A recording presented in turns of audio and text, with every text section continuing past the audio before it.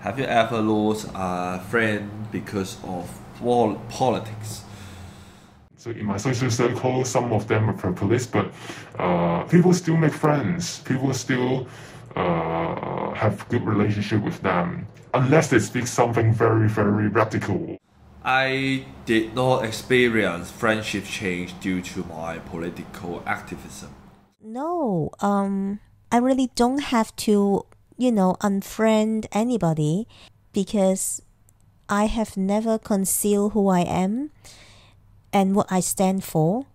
I'm lucky that I met a lot of friends who are supporting my beliefs and also fighting for freedom together.